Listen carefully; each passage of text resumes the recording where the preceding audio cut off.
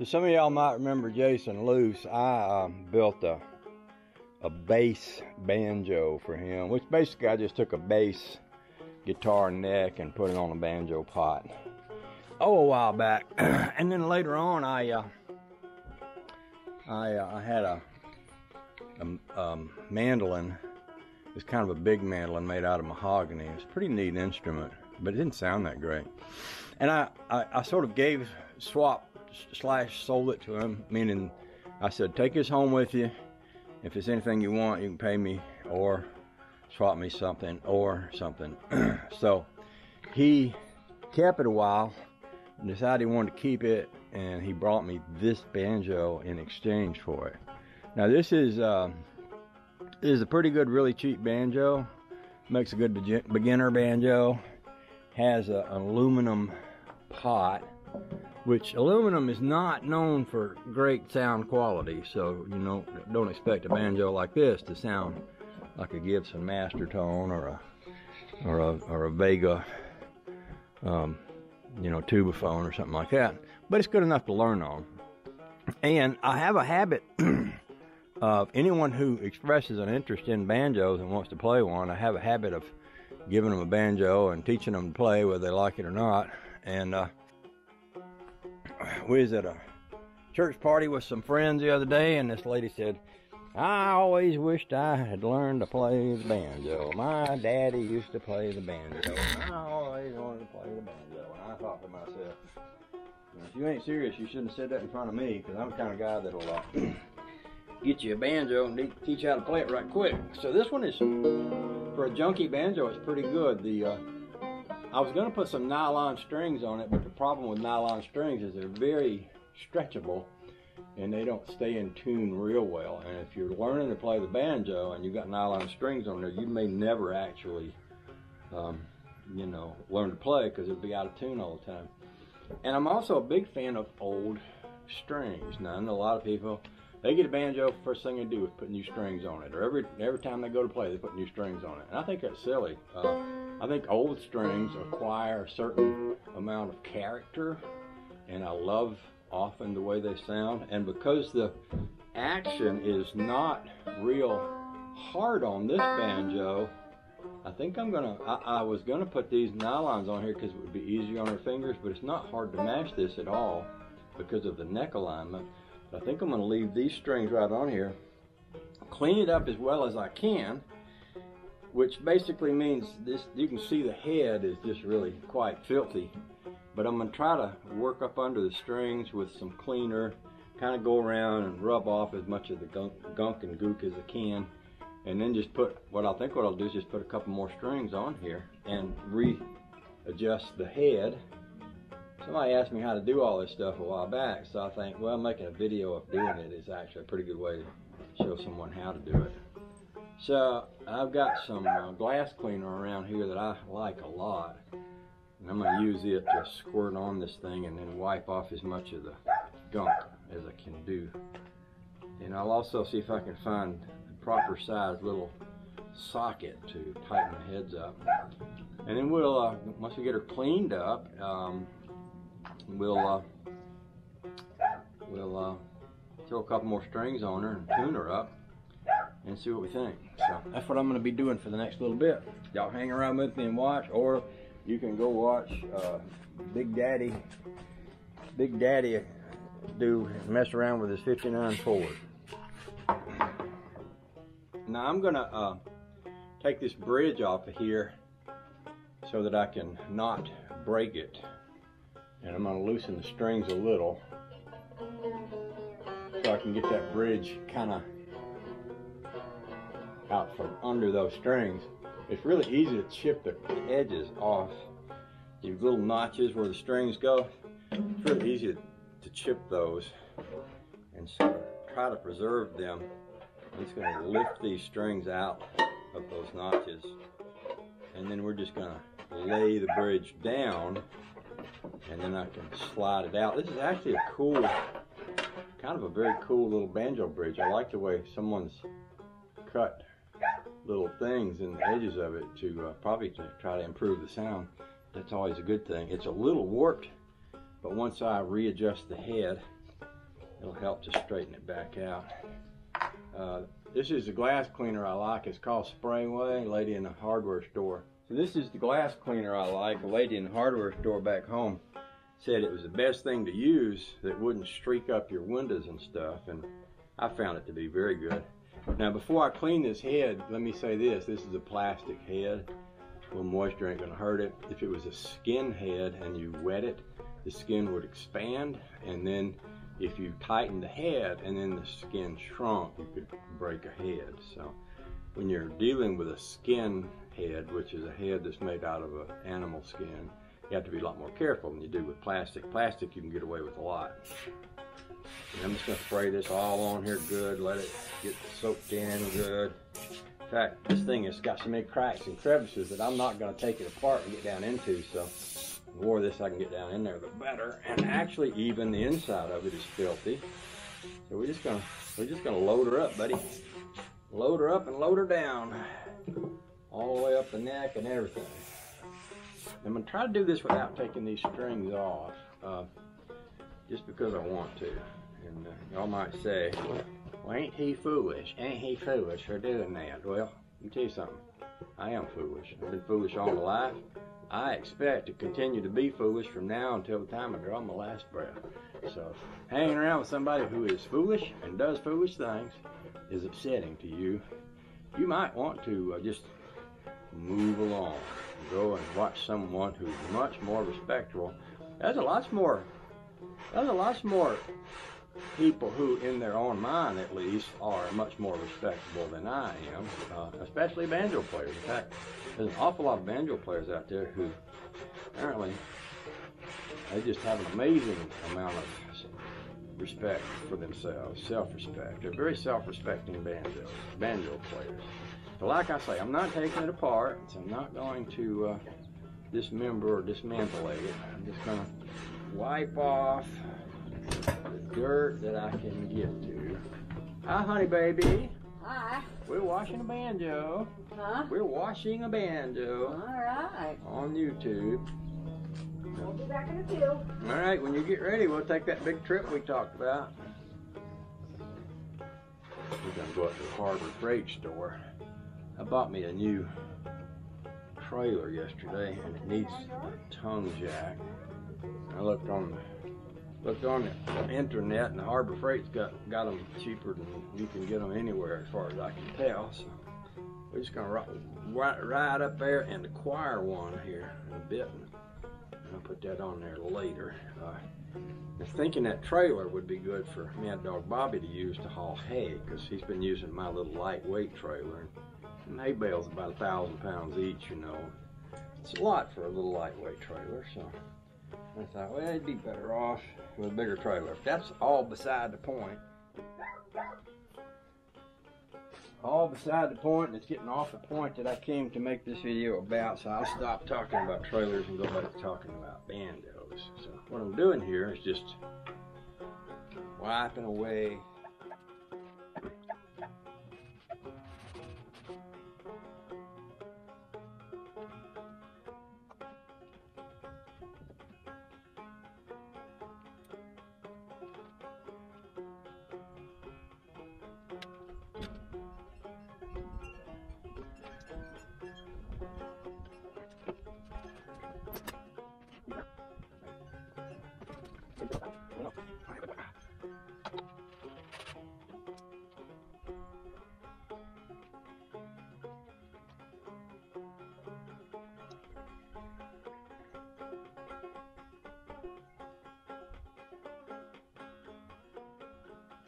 Sometimes on a banjo, I'll just take a rag and slide it up underneath these little brackets, and I can kind of pull it through there. When I do that, it sort of cleans down in the places where I can't reach my fingers up into.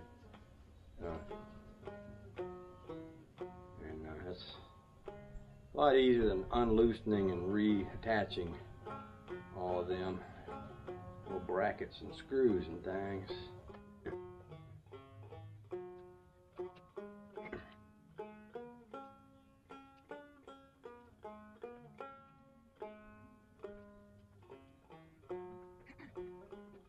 Now you can always tell the history of a banjo by the marks that are left on the head. someone has played this one clawhammer style a little bit, which is interesting because usually most people play scrug style. When you play scrug style, you leave marks down here. When you play clawhammer, you leave them up here. So it looks like this has been played a couple different ways, which is good. It's nice to know that the banjo itself has had some experience. So not only, you know, on top of teaching someone to play, I don't have to also teach the banjo to play, which is always a little added benefit there.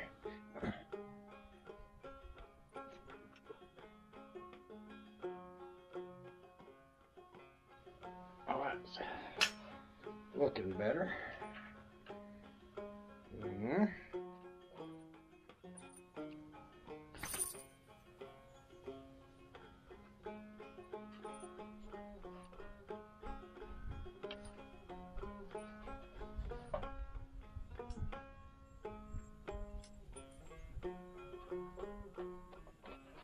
Alright, now I'm going to go and get me a wrench to fit these little bolts here and tighten up the head, and I'll show you how that's done.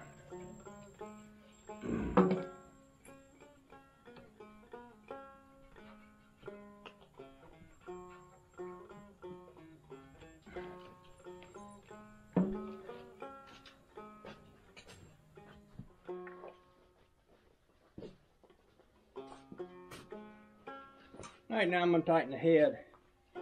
The way we're going to do this is, oh, I didn't pull that out yet, did I? Alright, maybe I should. That's okay. Each one of these little nuts down here will need to be adjusted a little. Now I'm not going to adjust them more than, actually a little less than about a quarter turn each to start with. We're just going to go around. It's not like a car, you know, where you adjust one side and then the other, like on disc brakes. It ain't like that at all. You just want to grab one, turn it by a quarter turn, even if it doesn't feel all that tight. Some of these are not real exacting in size. A little bit hard to get that on too. There you go.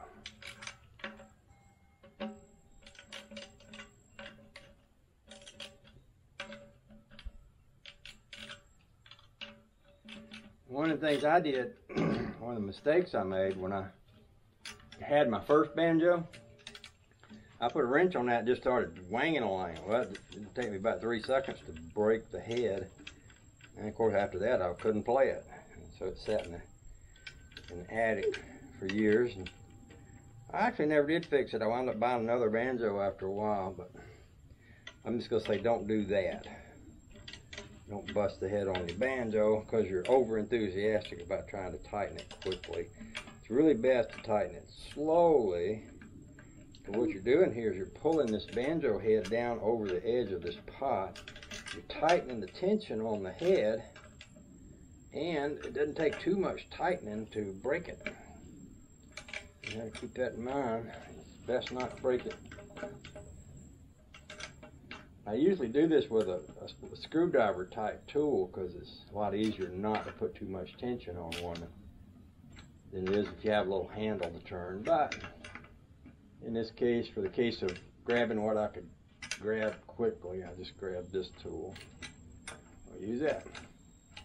Now right now there's hardly any tension on that head. In fact, you can actually, when a bridge was on there, you can see how it was sunk in. But I'm gonna keep tightening it till it has a nice. You'll actually be able to hear a difference in the sound as I go. We're gonna go another quarter turn now.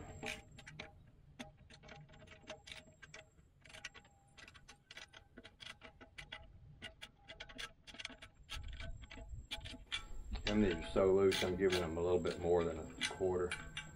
And I'm doing it really easily, gently.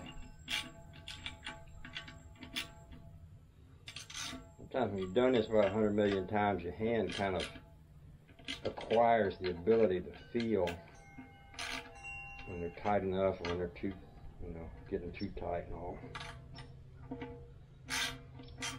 That one there was way loose.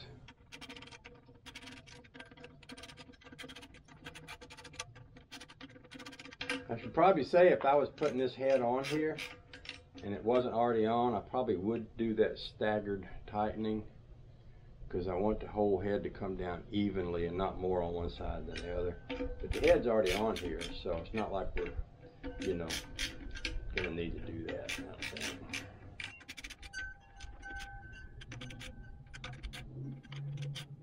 Now we're starting to get tight enough to where I can go a little bit more, where I can feel some tension. And you can also tell a difference in the sound. You can actually hear the head as it tightens up, echoing in the back of the chamber of the banjo.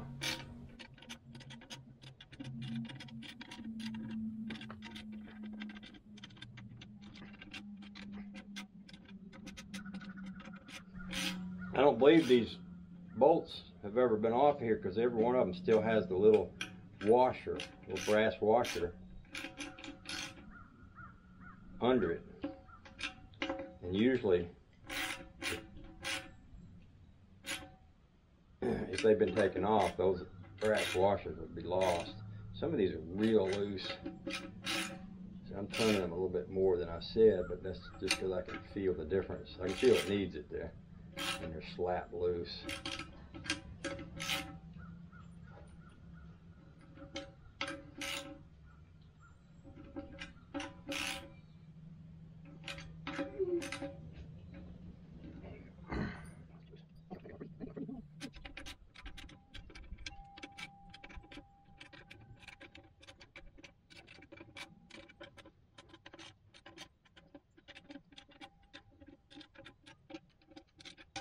This is kind of a neat little example of a banjo of its type. This is a Hondo, which is not a great name, but I mean, you know, certain banjos come out in certain eras, like these aluminum pot banjos.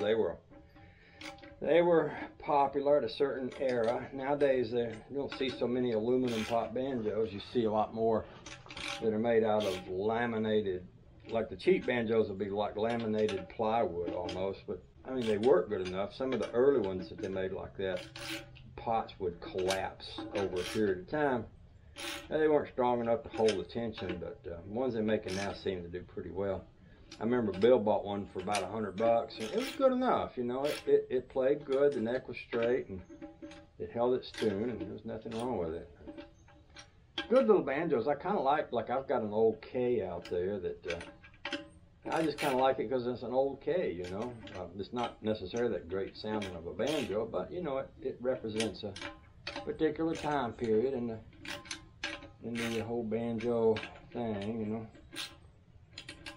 And you can tell that's getting a much higher pitch to it as we go along. And getting better. So I'll go just a little bit more.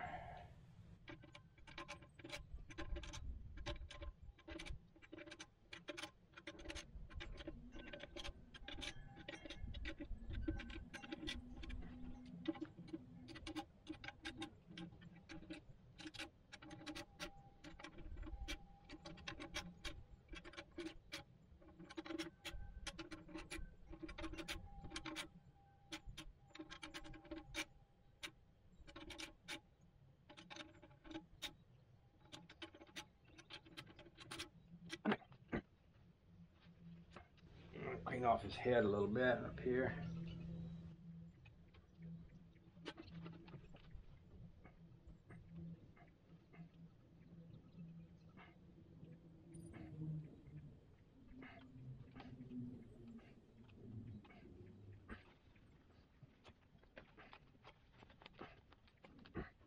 All right, now I'm gonna slip the bridge back in.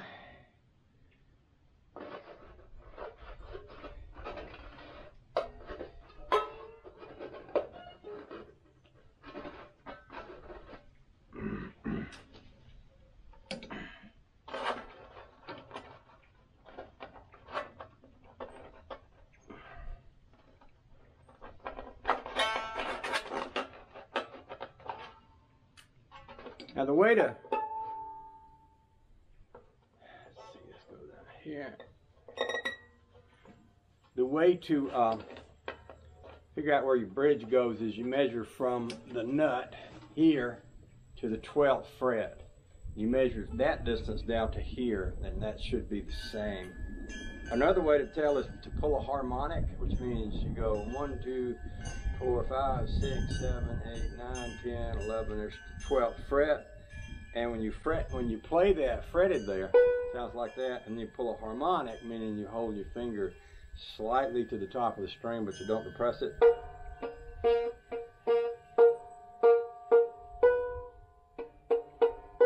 So when I fret it, it's higher, which means this nut needs to go further down.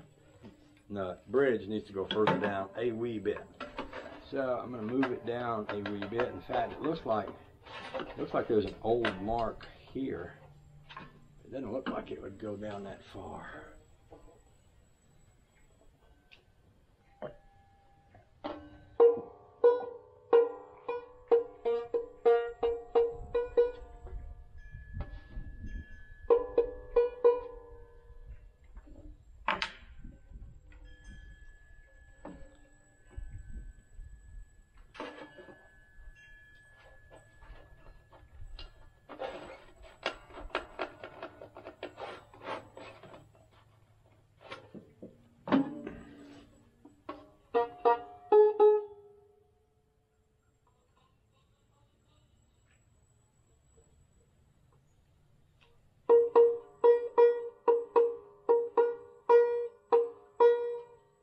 Getting there.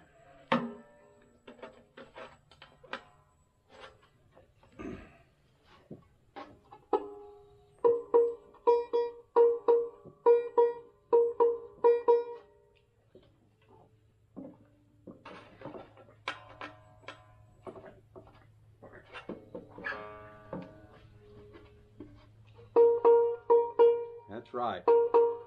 Right there.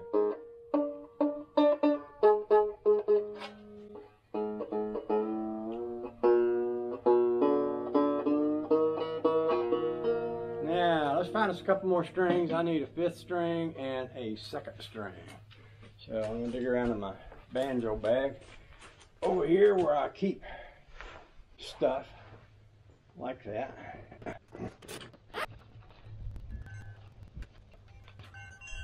That's an 11. And that's a 12. I think that would be see, 12, 13, and that's 22. That's a big string. That's an 11. So we've got 11. We want 11.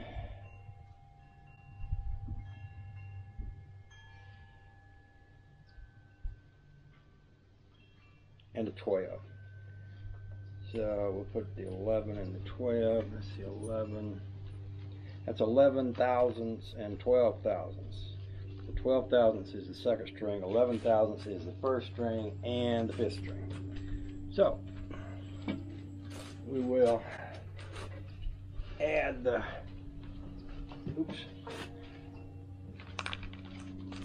we'll add the 2nd string first, and then the 5th string.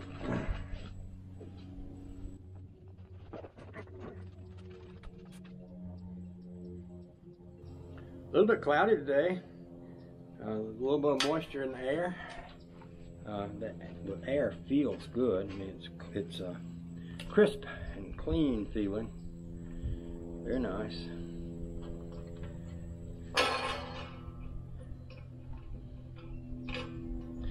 Every bridge has a little bit different setup. I like this bridge. It's a good one. I'll show you it in a little bit more detail in a bit, but let me get the end of it fastened. Oh, and I've got an old string on here I'm going to have to pull off. I need my leather man for that. Let me go get that. Charlie, you want to go in while I'm going in?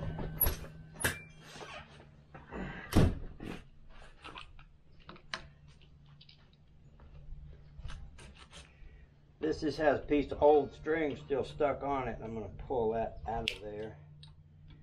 disconnect it so that I can get the new string in there. This string is wound improperly, the one next to it, so I'm probably going to unwind and rewind it.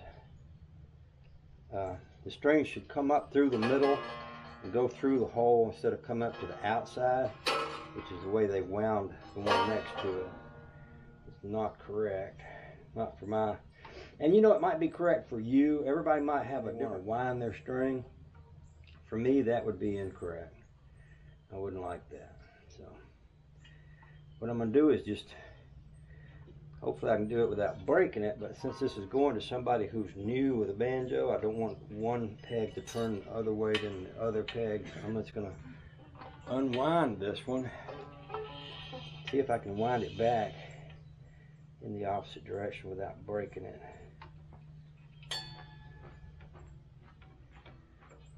Probably won't work. I probably will break it.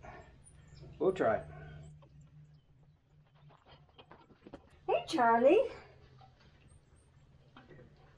He's out here. He's being a good boy. Huh? He's out here being a good boy, Mommy.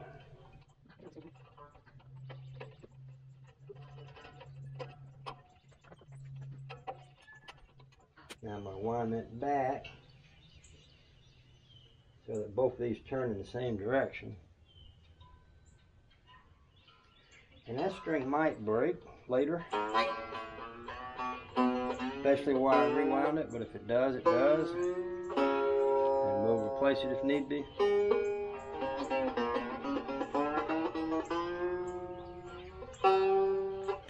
So I'm going to retune this now.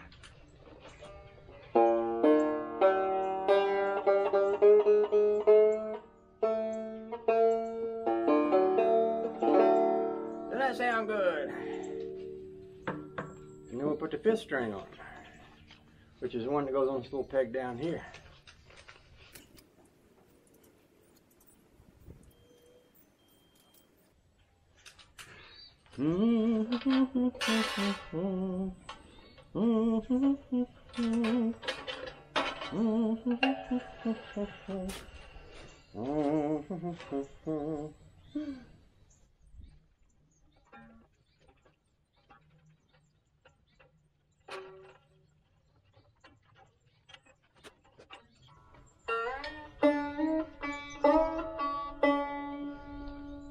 I'm gonna have to retighten the. These are friction pegs. These fifth string pegs, and there's a Phillips head screw in the end of it, and it's not at all uncommon to have to adjust the tension on that to get them to hold.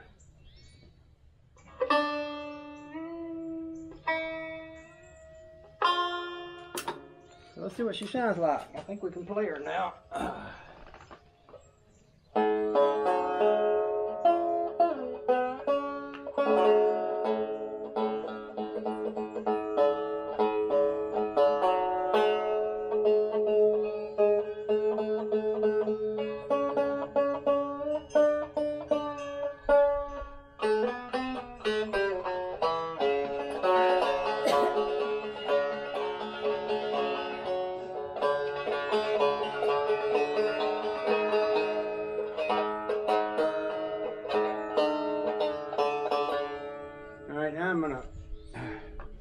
I'm gonna get my other banjo out and tune them. This may not be right where it is. But we'll tune them together so that they match. This one is a bit more expensive and a lot heavier banjo.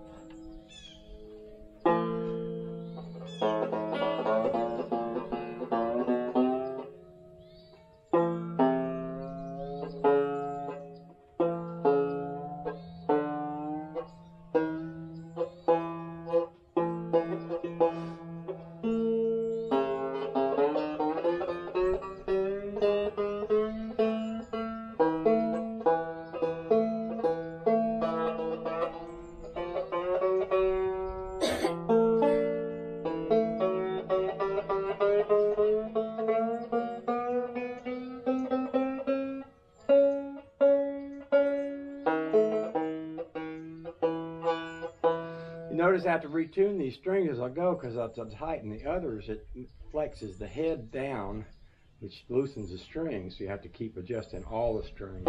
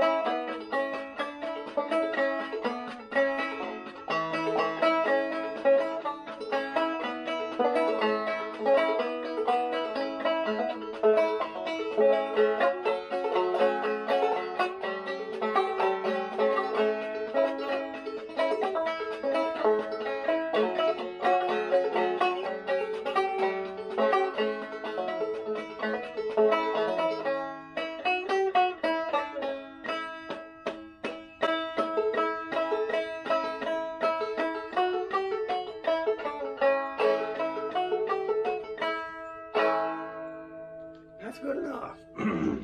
That's good enough. Good enough to learn on. So I'm gonna bend this little wire down where it won't poke or pinch anybody, and I'm gonna snip it off so it won't punch anybody's eyeball out. And this one here I'll stick back under here somewhere, try to get it out of the way. This one here needs to do the same thing. We'll give it a little pinch and a poke. And we can put that away and go on and do our other things. But I think that's a good enough banjo to have and learn on.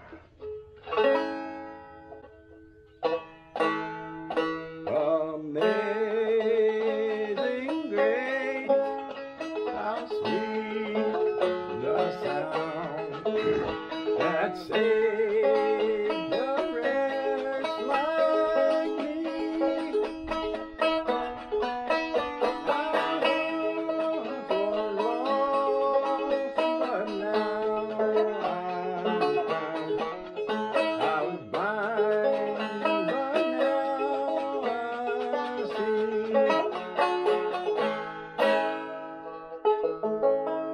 Alrighty then, I think that's good enough. It's even got a little strap on it, honey, baby. Look at that.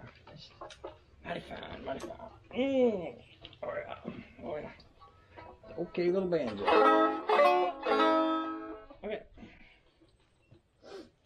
Would you like to ride to town, little lady? Yeah. Alright. I'll put my stuff away, clean up my little mess, and then we'll go motor into town. We'll go motor into town. used to have a lady that wrote a society page for the local newspaper for our little town. Now keep in mind, our little town was only about this big, and there was hardly anybody there. And so every week she would write, on Thursday, the so-and-so family motored over and visited with the so-and-so family, and they dined on deviled eggs and fried ham, and you know, it was like that. That was the society page. People always motoring over to somebody's house. Oh, the joy.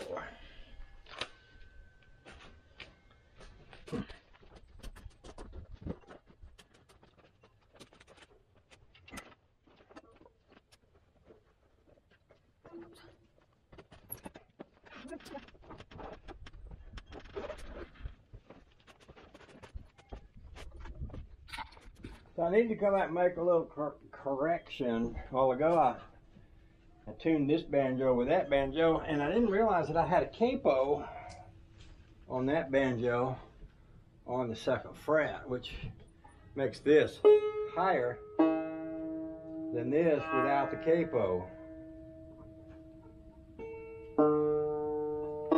So I need to lower this because this is tuned, should be tuned in standard G. I don't want to give it to somebody who's learning to play with it tuned in A or something like that, and then have all the confusion that goes along with trying to explain, well, that's not really how it's supposed to be tuned. So just let me, I said I'd come back and redo this by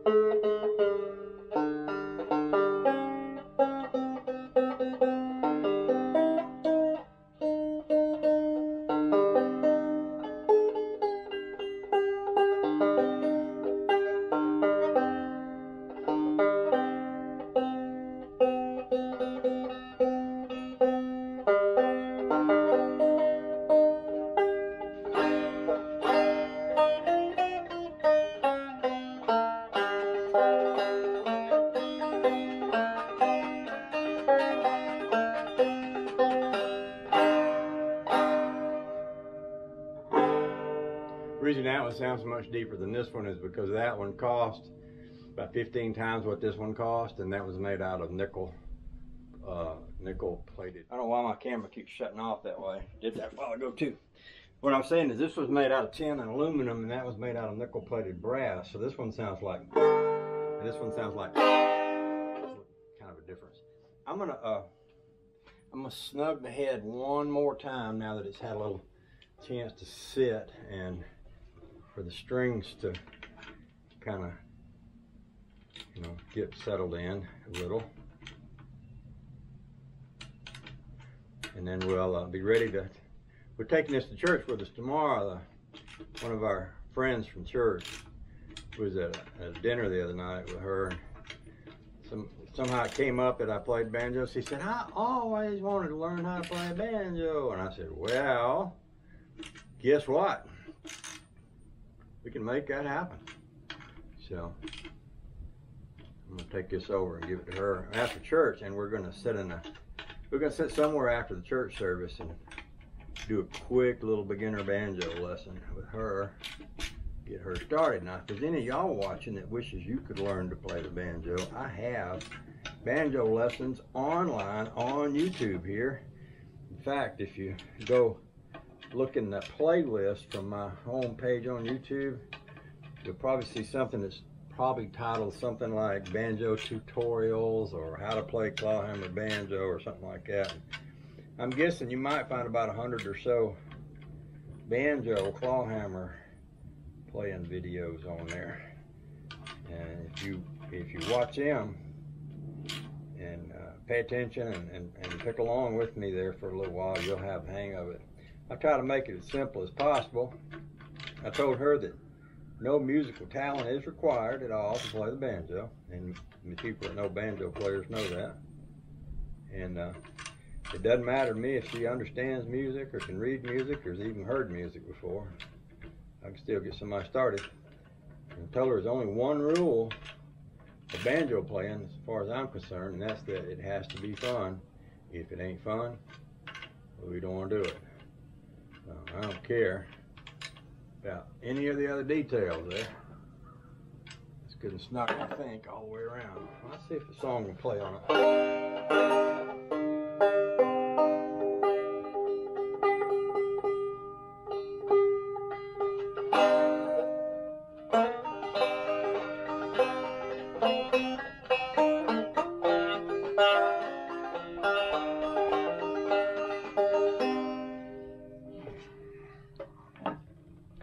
Snug it up a hair more.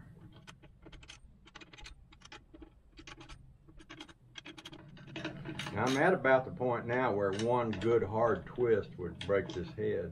We really want to go easy here. I'll come back this way a little.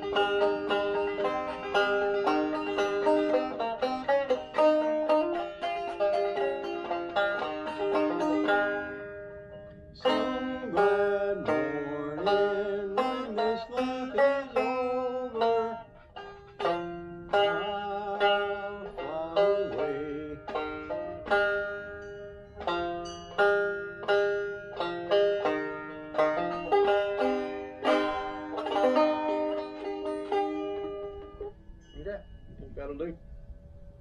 I do believe that'll do. Okay.